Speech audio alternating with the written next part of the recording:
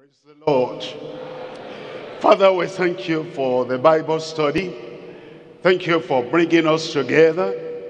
Thank you for your purpose, your plan, your goal for every life. We're asking, O Lord, that you open our eyes of understanding to behold your truth, the way you want us to see, to understand, and to comprehend, and then to lay our lives on the altar for you in total consecration and commitment, so that, Lord, will become a real picture of what we read, what we learn, what we study in the Word, in Jesus' name. The world is not reading the Bible.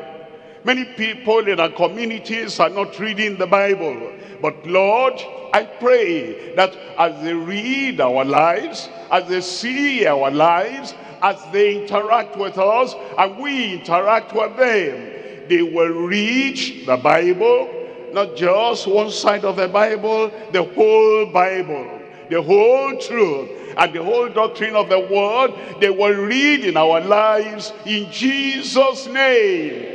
Grant us the grace to remain godly, and to remain righteous, and to remain heavenly minded, so that the message the world sees in our lives will draw them to the kingdom in Jesus' name. We thank you because we know you have answered.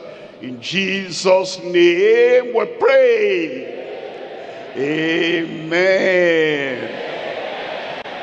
God bless you. You can sit down tonight. We come to a Bible study again, and we're in the epistle of Paul to the Galatians. Tonight we're looking at chapter 3, verses 10 all through to 13. Galatians chapter 3, reading from verse 10. For as many as are of the works of the law are under the curse.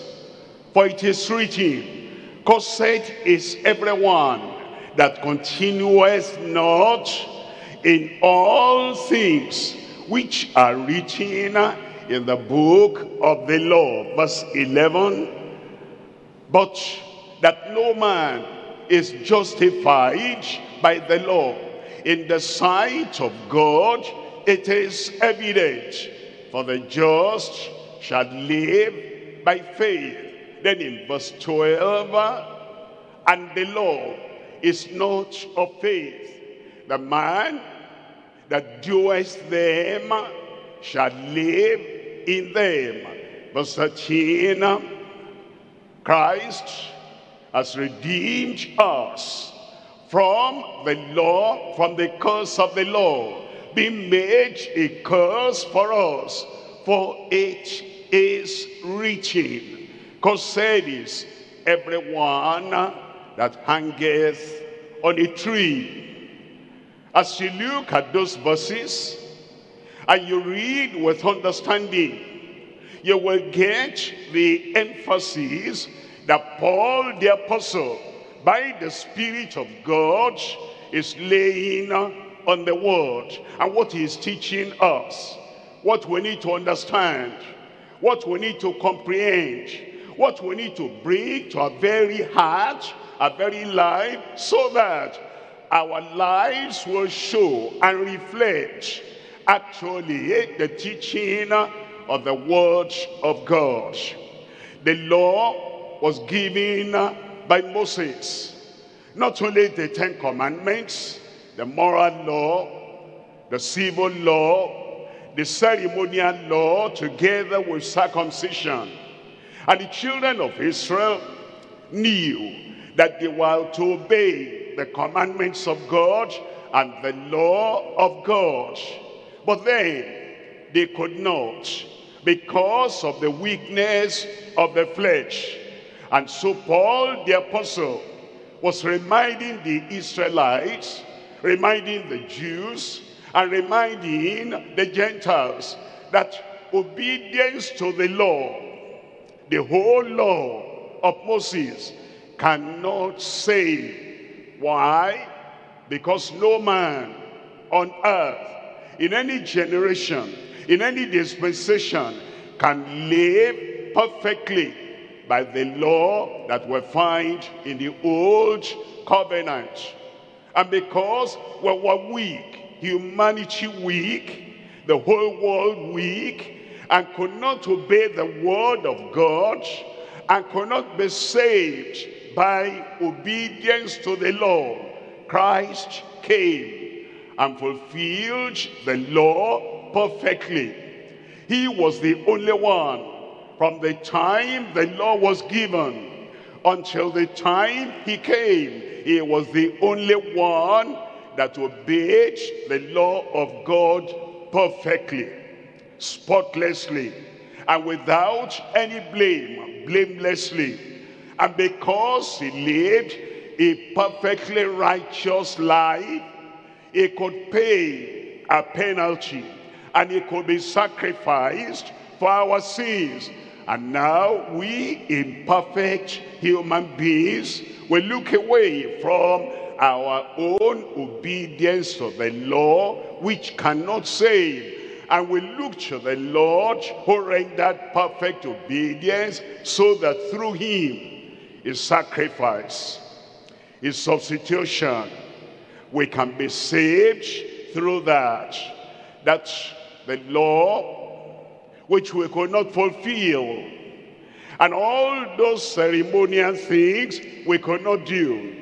The moral law we could not obey. He has done that on our behalf.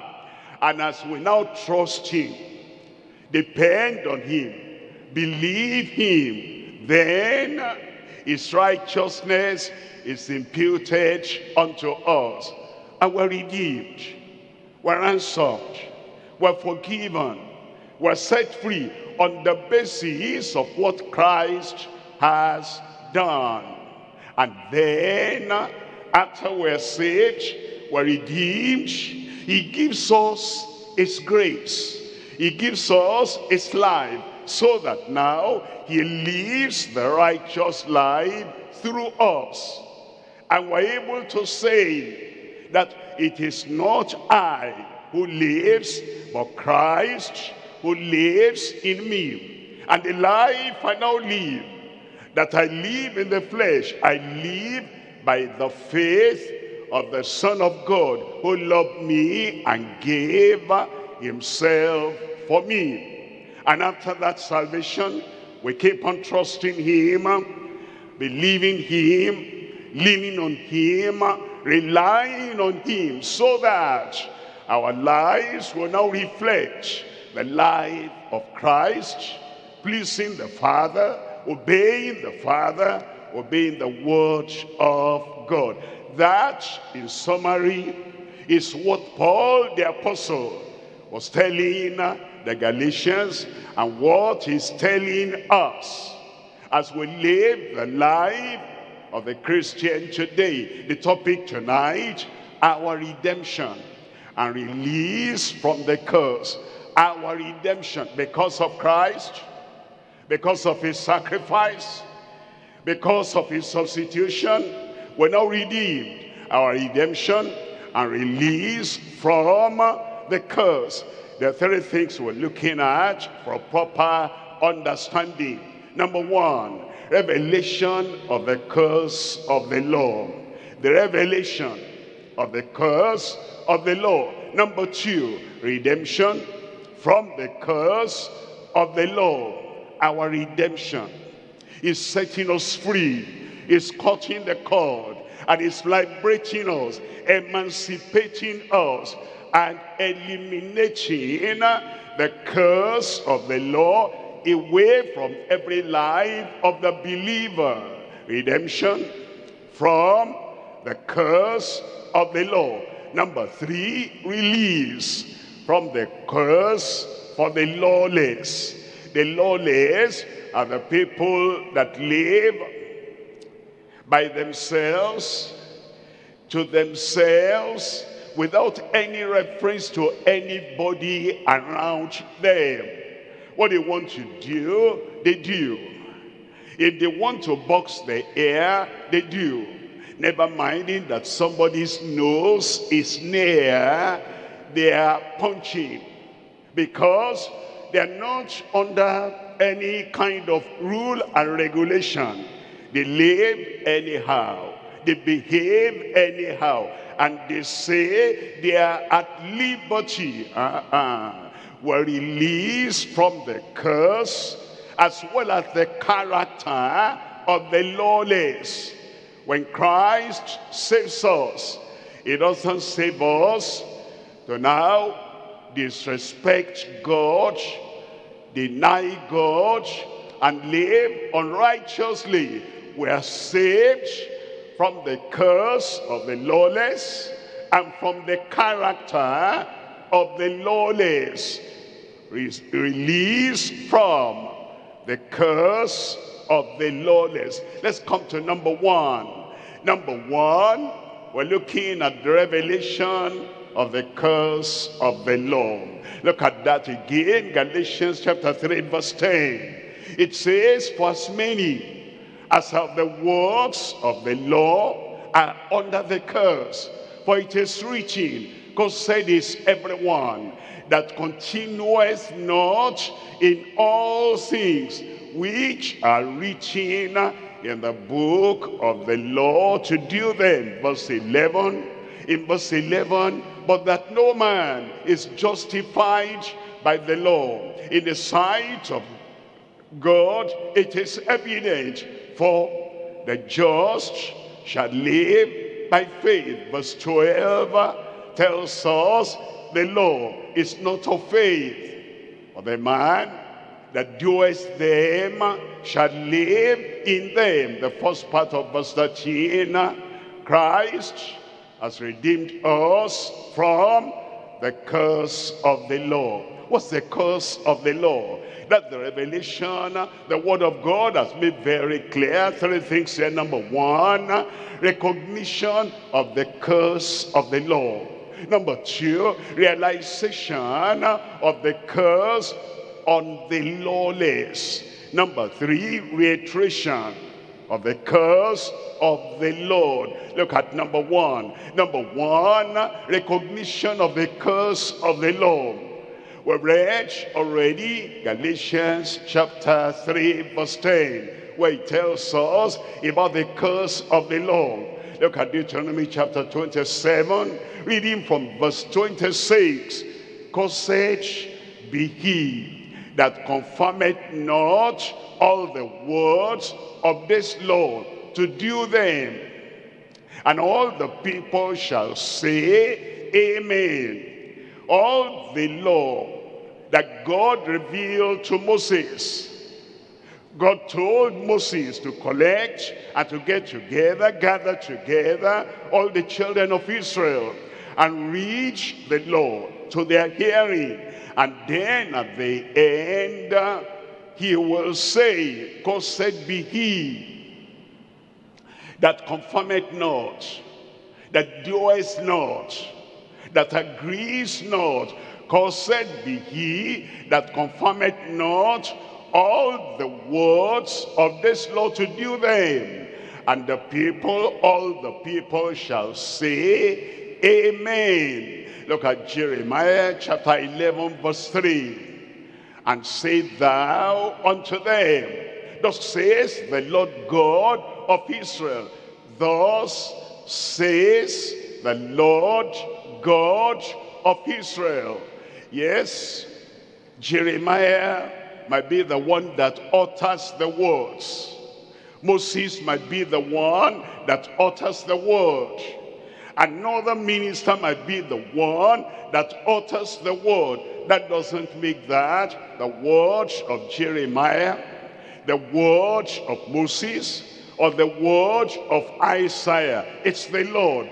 And say thou unto them, thus says the Lord God of Israel, cursed be the man that obeyeth not the words of this covenant. They were given the old covenant, and they were expected to be obedient to the words of the old covenant. And those who did not, the Lord said, there'll be a curse, there'll be a judgment upon them. That's the curse that Paul the apostle by the Spirit is referring to. The curse on the disobedient in the old covenant that did not continue in all the words of the law. The recognition of the curse of the law. Let's look at number 2 here. Number 2, the realization of the curse on the lawless. The people who are lawless. That is, the law of God is there. The word of God is there. But they act as if the law of God does not exist. They act as if there is no demand for righteousness. And they live, they act, they behave anyhow, anywhere, everywhere. They are lawless. Look at them. 1 Timothy chapter 1, reading from verse 9. Knowing this, that the law is not made for a righteous man, a person who has become cleansed, forgiven, set free. The law is not for him. He is redeemed from the law, from the curse of the law. He lives by a higher principle. What's that principle? Looking unto Jesus, because we should follow after his steps. And because he has Christ, the Redeemer, Christ, the righteous, Christ, the perfect, Christ, the Savior, is looking unto Jesus, the author and the finisher of our faith. And as a redeemed, righteous man, the law of Moses, the whole law, is not reaching for him. Knowing this, that the law is not made for a righteous man, but for the lawless and disobedient, for the ungodly and for sinners, for unholy and profane, for murderers of fathers and murderers of mothers, for manslayers. And then in verse 10, it says, for the whoremongers, for them that defile themselves with mankind, for men stealers, for liars, for perjured persons, and if there be any other thing that is contrary to sound doctrine. The righteous man, the saved man, the converted man lives on the grounds of sound doctrine. But the lawless, the unrighteous, the ungodly, the unconverted, the sinner lives by the rule of lawlessness. But we're told in 2 Peter chapter 2, reading from verse 14. 2 Peter 2, verse 14. Having eyes full of adultery. Now that's not a righteous man, but a lawless man. And a lawless man has the law as a schoolmaster, holding him, convicting him, condemning him, and because he's unrighteous, the law, which is the schoolmaster, will drag him to Christ for confession, for repentance, and then for a new life. But now look at the lawless man having eyes full of adultery that cannot cease from sin, beguiling unstable souls, and heart they have exercised with covetous practices. Look at this. Cursed children. Cursed children. Because they are lawless. And they have not come to Christ to redeem them from the law and from lawlessness, and from the curse of the law. It tells us in verse 15, it says, which have forsaken the right way, and are gone astray, following the way of Balaam, the son of Bosor, who loved the wages of unrighteousness. That's a lawless man. He loved the wages, the result, the reward of unrighteousness. Then in verse 16, we're told, but he was rebuked for his iniquity. He was rebuked for his lawlessness. He was rebuked for his unrighteousness. The dumb ass, speaking with man's voice forbade the madness of the prophet. Verse 17, it says, these are wells without water. They are characters without conversion. They are unrighteous without redemption. They are the people that go through life and they forsake God, they forsake the word of God, they forsake the example of Christ, and they are clouds without water. Clouds that are carried with a tempest, whom the mist of darkness is reserved forever. Look at number 3 here. Number 3, the reiteration of the curse of the Lord. Now note the difference. The curse of the law, that's of the law of Moses, the law that passed away. And when you come to Christ, the curse of the law has passed away also with the law that is abolished. But there is the curse of the Lord, and the Lord does not pass away. His righteousness does not pass away. His expectation does not pass away. His demand does not pass away. Here we have the reiteration of the curse of the Lord. Psalm 119, verse 21.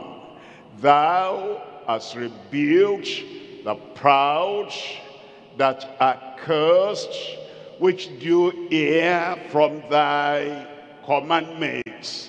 In the new dispensation now, the Lord still hates pride. He hates arrogance. He hates being pompous. He hates being haughty. He hates being all by yourself and nobody can talk to you because you feel higher than the word of God, higher than all men or women around you, higher than 7 men that can correct you and render wisdom. You are higher than everybody. The curse of the law is on the proud. He rejects them, but he gives grace to the humble. Thou hast rebuked the proud that are cursed, which do err from thy commandments. Proverbs chapter 3 verse 33. In Proverbs chapter 3 verse 33, the curse of the Lord. Understand? The law has passed away. The old covenant law passed away, but the Lord has not passed away. And here it says, the curse of the Lord is in the house of the wicked till this present hour. God hates wickedness till this present hour. If you're wicked, if you're cruel, if you're injurious, and if you oppress other people, God still hates wickedness.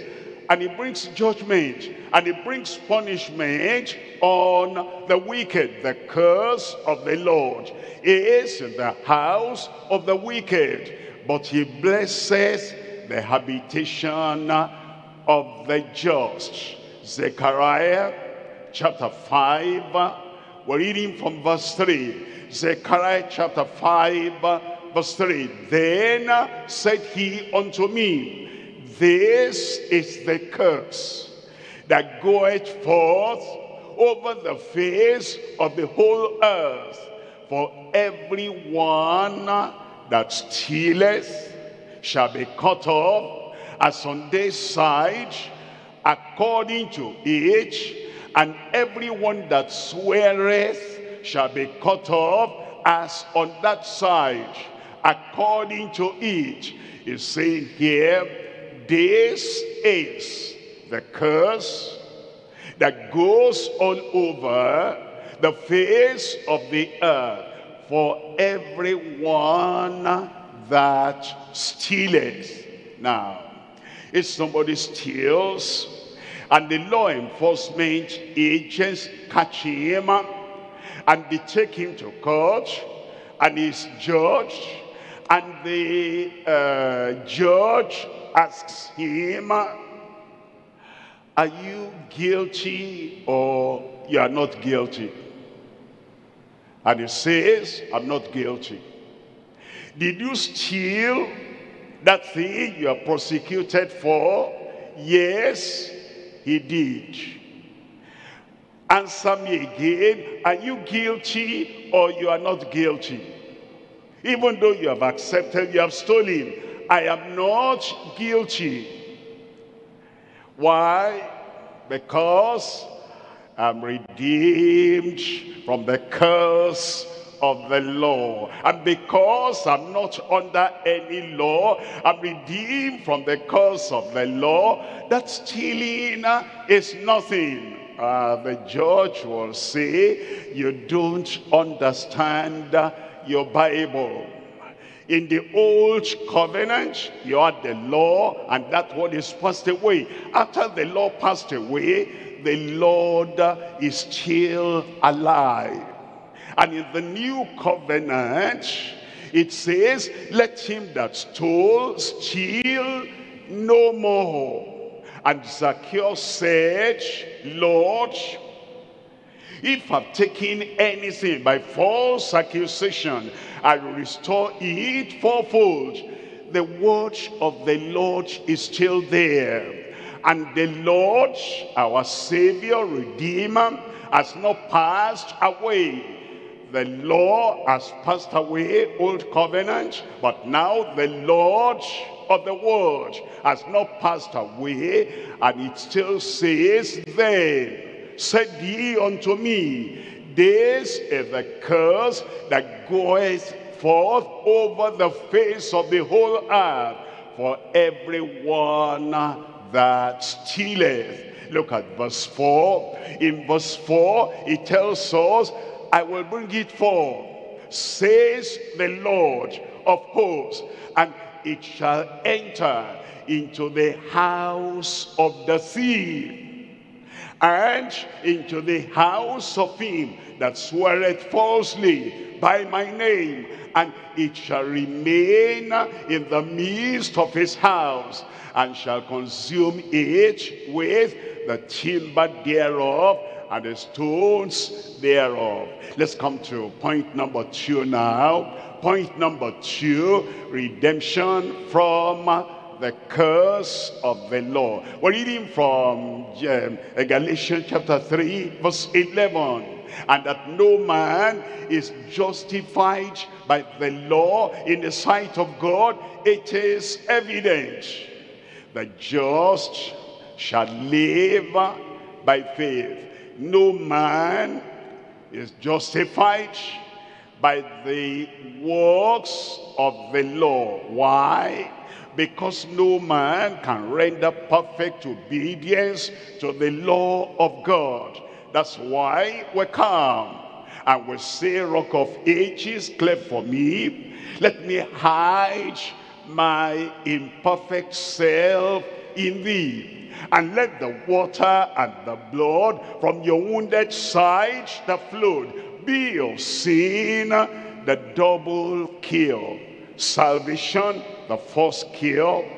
Sanctification, the second cure. The first cure will cleanse all your external outward sins away. If we confess our sin, he is faithful and just to forgive us and to cleanse us from all unrighteousness.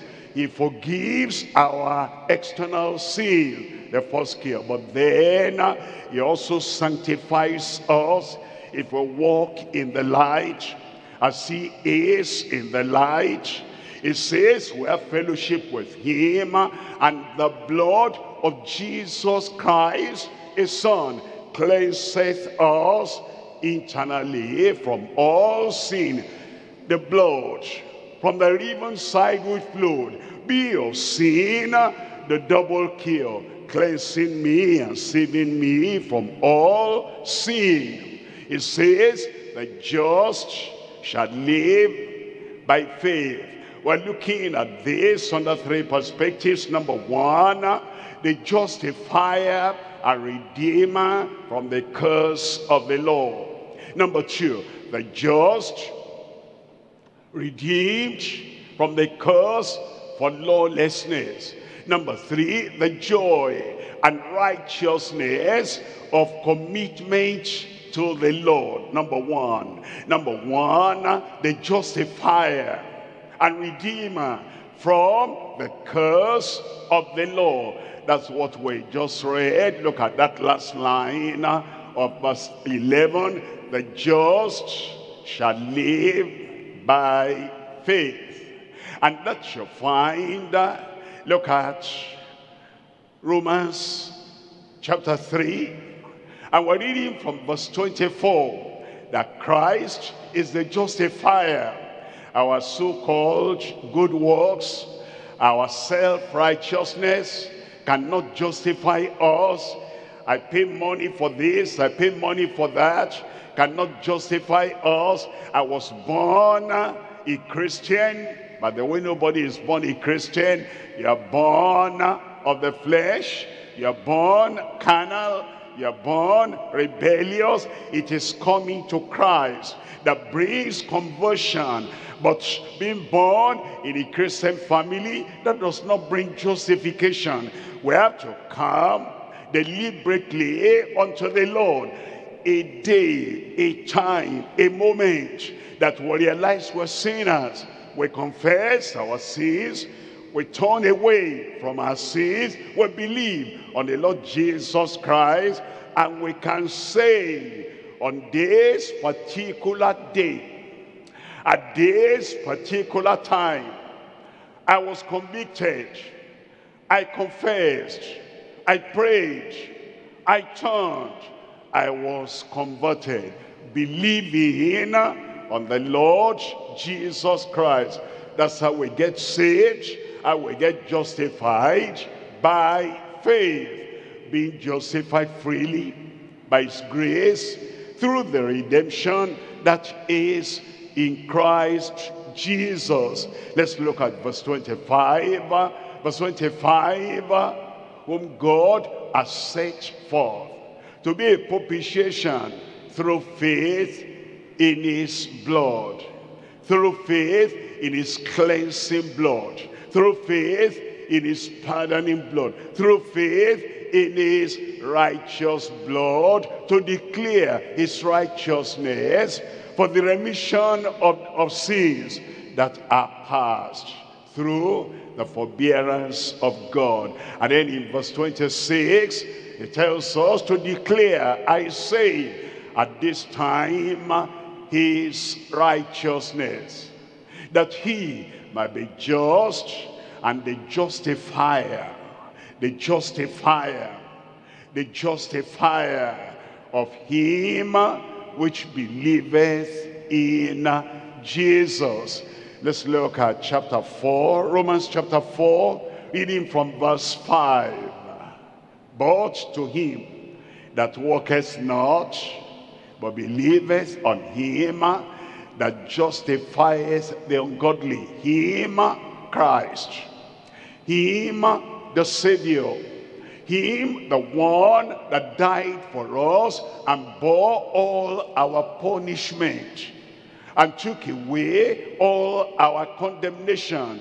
Him that justifieth the ungodly. His faith is counted for righteousness. His faith is counted for righteousness. We'll come to the Lord, and by faith we believe. He died, that was for me. He said, Father, forgive them, that was for me. He took my sin, he took my suffering, he took my sorrow, he took my shame, he took my condemnation. I make it personal. Lord, I believe. And then that faith is counted for righteousness. Look at number 2 here. Number 2, the just redeemed from the curse for lawlessness. We're looking at Galatians chapter 3 verse 11. But that no man, no philosopher, no man, no moralist, no man, no religious man, no man, no traditionalist, no man, no priest, prophet, no person, no man is justified by the law in the sight of God.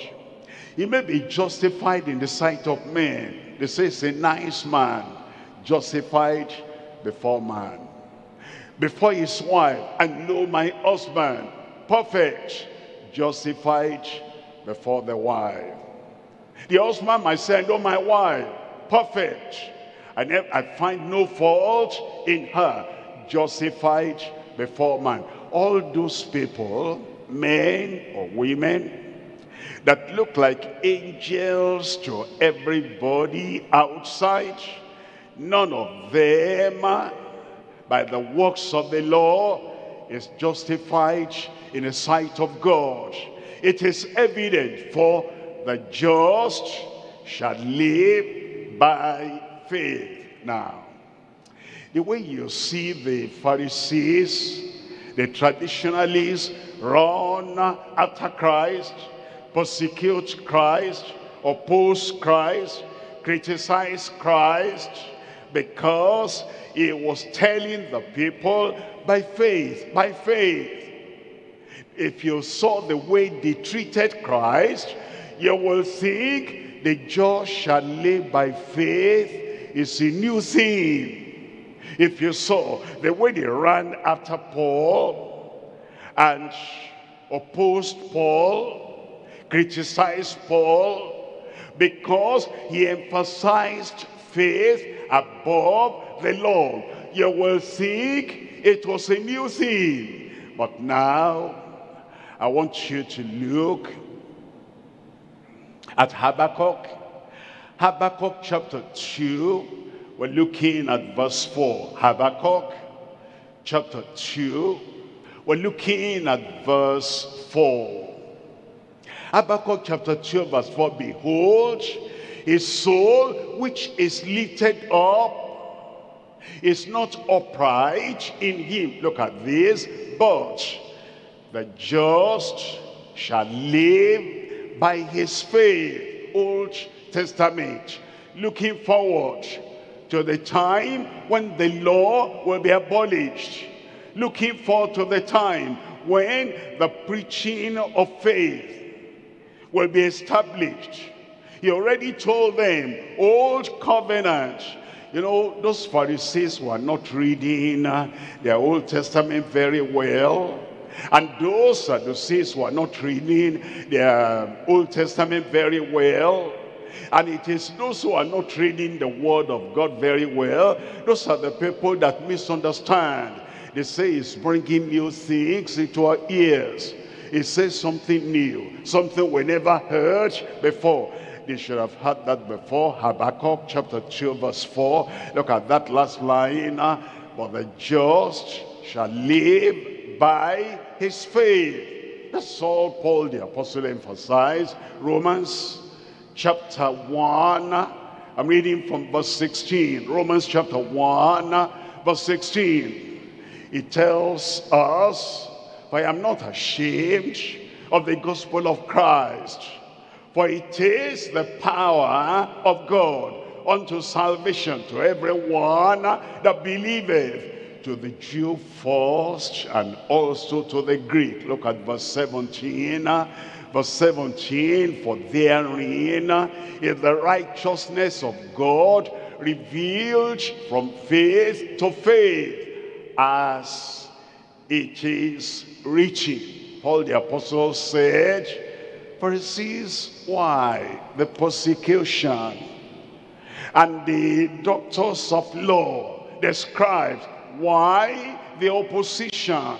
All I'm saying is, as it is written, the just shall live by faith. It was referring them back to Habakkuk. The just shall live by faith, not by obedience to the law of Moses. And then we're told, Hebrews chapter 10, reading from verse 38. Hebrews 10, verse 38. Now the just shall live by faith. Still the same. From that time until this time is by faith. By faith Abel, by faith Enoch, by faith Noah, by faith Abraham, by faith Sarah, by faith Isaac, by faith Jacob, by faith Joseph, by faith the parents of Moses, by faith Moses. What shall I more say? All these people by faith. And if we understand the word of God, we'll understand that justification, righteousness, proper living, acceptance in the sight of God is by faith. Now, the just shall live by faith. But if any man draw back to the law of Moses, if any man draw back to Judaism, if anyone draws back to the old traditional life, if anyone draws back to self-righteousness, I can live by myself without the grace of God. If anyone draws back, my soul shall have no pleasure in him. Verse 39. In verse 39, but we are not of them who draw back unto perdition. Those who draw back to the law of Moses, to circumcision, to self-righteousness, and to working out their own salvation by themselves. All those who draw back, they draw back unto perdition. But we are of them that believe to the saving of the soul. Look at number 3. Number 3, the joy and righteousness of commitment to the Lord. The Pharisees were committed to the law. They were not saved. The scribes and the self-righteous religious people, they are committed to the law. They were not saved. But commitment unto the Lord, the joy and the righteousness of commitment to the Lord. We're looking at Galatians chapter 3, verse 13. Christ has redeemed us from the curse of the law, being made a curse for us. For it is written, cursed is everyone that hangeth on a tree. Look at Romans chapter 14. We're reading from verse 17. Now that we're saved, what's that joy? Now we're born again. We've lived on Christ, and Christ has taken our sins away, and Christ has taken all the condemnation, all the punishment. He has taken everything away, and we're now in the kingdom of God. Look at Romans chapter 14 verse 17. For the kingdom of God is not meat and drink. The children of Israel, the Jews, had the drink offering and the meat offering. But the kingdom of God is not of the drink offering and the meat offering, of ceremonial law of Moses, but righteousness and peace and joy in the Holy Ghost. That's the kingdom of God. We've come into the kingdom. We have the joy of salvation and being justified by faith. We have peace with God. And then Christ, who knew no sin, was made a sin offering for us, that we might be the righteousness of God in him. And so we have joy, we have peace, we have righteousness. For the kingdom of God is not meat and drink, but righteousness and peace and joy in the Holy Ghost. Luke chapter 10 verse 20. Notwithstanding, in this rejoice not, that the spirits are subject unto you, but rather rejoice because your names are written in heaven. When you are born again, God enters your name into the register of heaven, and you have the joy of your name written in heaven. Romans chapter 5 verse 1.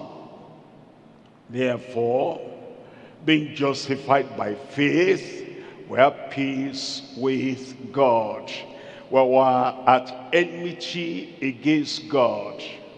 He was for righteousness and holiness. We were by nature, by character, by habit, by practice, we were sinners. And the Holy One will not be in agreement with the sinful man. God was righteous and holy and perfect through and through, in his mind, in his spirit, in his heart, in his action, in his word, in his character, holy through and through. Man, on the other hand, sinful, depraved, wicked, on the inside, outside, in action, in act, in utterance, in habit, in character. So, because of the diverse natures of God and the sinner, there was no peace between God and man. But now, Christ, the mediator, Christ, the Messiah, he came, laid hands on us, and took the hand of God and reconciled us. And because of him, we're forgiven, we're justified. Therefore, being justified by faith, not by our works, being justified by faith, we have peace with God through our Lord Jesus Christ. Verse 2.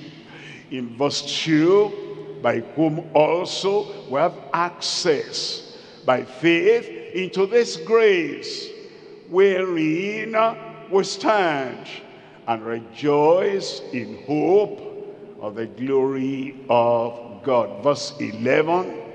In verse 11, and not only so, but we also joy in God through our Lord Jesus Christ, by whom we have received the atonement. We come to point number 3. Point number 3, release from the curse for the lawless. We're released from the curse for the lawless. We're looking at Galatians chapter 3 verse 13. Christ has redeemed us. Christ has already redeemed us. It is not that it's going to happen in the future. It has happened already by his atonement on the cross, by his sacrifice on the cross. What message, what revelation, that Christ already has redeemed us from the curse of the law. We didn't have people telling us at the point of salvation, we're already redeemed from the curse of the law, and from the curse of man, from the curse on earth, and from the curse throughout eternity. That's why some believers, in quotes, they are still afraid of a particular curse. They're still running here and there. They want to be free from the curse. But if you knew the truth, if you accepted the truth, if you lived by the truth, you will know that Christ has already redeemed us believers, us the justified, us the children of God, us who have their names written in the book of life. Christ has redeemed us from the curse of the law, being made a curse for us. For it is written, cursed is everyone that hangeth on a tree. 3 things we're looking at. Number 1, the substitute who bore all our curse. Number 2, the salvation that banished the old curse. Number 3, the stage of being blessed without any other curse. Number 1, the substitute, that's Christ, who bore all our curse. Already we've read that in Galatians chapter 3 verse 13. He, Christ, Savior, final sacrifice, the substitute, he bore all our curse. Isaiah chapter 53, reading from verse 4. Surely he has borne our grief and carried our sorrows, yet we did esteem him stricken, smitten of God, and afflicted. The strike, the smiting, the affliction that should have been upon us, Christ has carried that. Verse 5, surely. But he was wounded for our transgression. He was bruised for iniquities. The chastisement of our peace was upon him. And with his stripes, personal, and with his stripes, we're healed. Look at verse 6. In verse 6, all we like sheep have gone astray. We have turned everyone to his own way, and the Lord has laid on him. And the Lord has laid on him. And the Father has laid on Christ the iniquity of us all. The punishment, the penalty, the condemnation, the curse, the suffering, the affliction of us all. Everything laid on him. 2 Corinthians chapter 5, verse 21. For he has made him to be sin for us. That is to be the sin offering for us. He took our place. He knew no sin, that we might be made, we might be recreated and refashioned and remodeled, the righteousness of God in him. Titus chapter 2, verse 14. Who gave himself for us. That's a substitute. That's the final sacrifice. He gave himself for us. For you, for me, for us. For the Jew, for the Gentile, for us. For the white, for the black, for the brown, for the yellow, for us. For the man, for the woman, for us. For the sinner, for the ungodly, for the righteous, everyone. He gave himself for us, that he might redeem us from all iniquity, and to purify unto himself a peculiar people, zealous of good works. Look at number 2. Number 2, the salvation that banished the old curse. Now we're saved, and that salvation removed not only our sin, but the consequence of our sin, the curse, the condemnation, the judgment, and the damnation. The salvation that banished the old curse. Romans chapter 8, chapter 10, verse 8. But what says it? The word is nigh thee, even in thy mouth and in thine heart. That is the word of faith, not the word of condemnation. The word of faith, not the word of judgment. The word of faith, which we preach. Was that verse 9? In verse 9, that if thou shalt confess with thy mouth the Lord Jesus, and shalt believe in thine heart that God raised him from the dead, thou shalt be saved. Why? Verse 10. It says, for with the heart man believeth unto righteousness. You take the word of his promise to heart. You believe it in your heart, that he has paid the penalty for all the sins you ever committed in your life. You believe that in your heart, and it will bring righteousness, and with the mouth confession is made unto salvation. And it tells us in Hebrews chapter 7, Hebrews chapter 7, verse 25. Here it tells us, wherefore he is able also to save them to the uttermost that come unto God by him. That come unto God not by Moses. Come unto God not through the way of the law of Moses.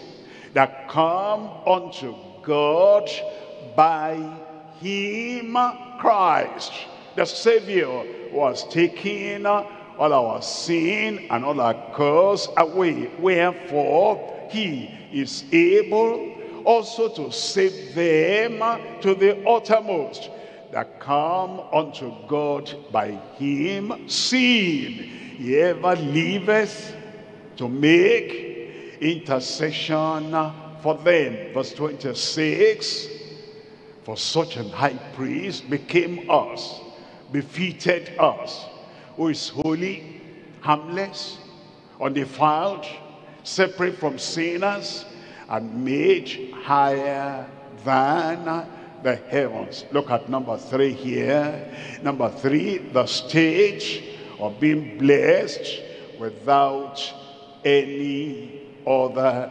curse. No curse upon the believer anymore.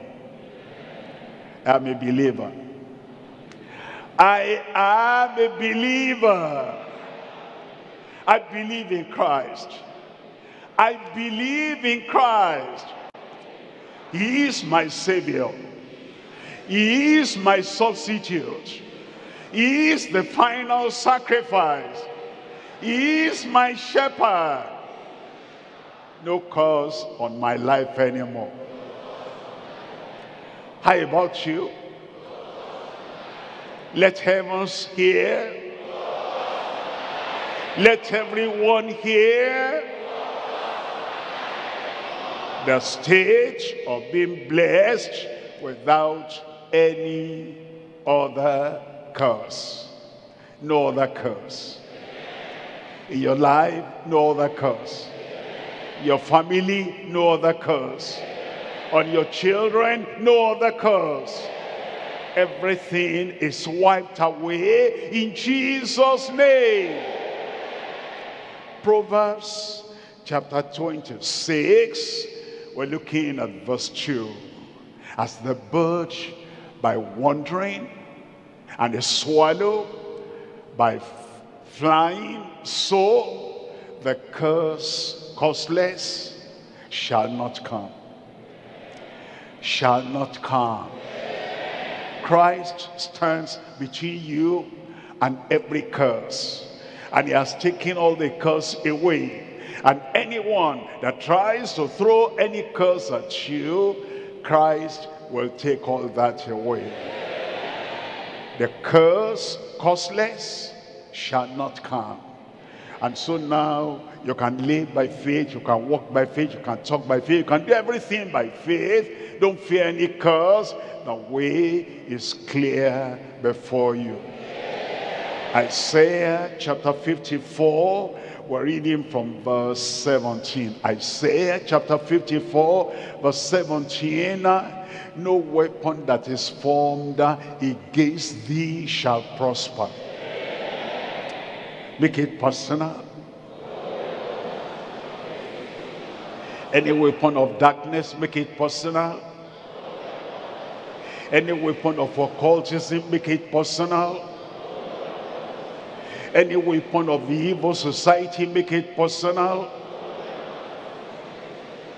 No weapon that is formed against you shall prosper. In the day, in the night, in the dream, on your way back home, on your way to work, on your way to the market, anywhere you are, with the persecutors, with the detractors. Amen. No weapon that is formed against you shall prosper. And every tongue of the magician, every tongue of the Philistine, every tongue of Goliath, every tongue of a Pharisee, every tongue of a juju man, every tongue that shall rise against you in judgment, thou shalt condemn. This is the heritage of the servants of the Lord, and their righteousness is of me. Look at that. Their righteousness is not the righteousness of the works of the law. It's not the righteousness of a Pharisee. It's not the righteousness of a Sadducee. The righteousness is of me, says the Lord. The righteousness of Christ upon you in Jesus' name. And because of that, no curse in your life. And every curse when you travel, no accident, You move here, you move there. He'll watch your going out. He'll watch your coming in. The angels of God will be around you as the mountains surround Jerusalem. So the angels of the Lord will surround you. No curse will cut your life short. Where are you? Why don't you stand up and say, praise the Lord.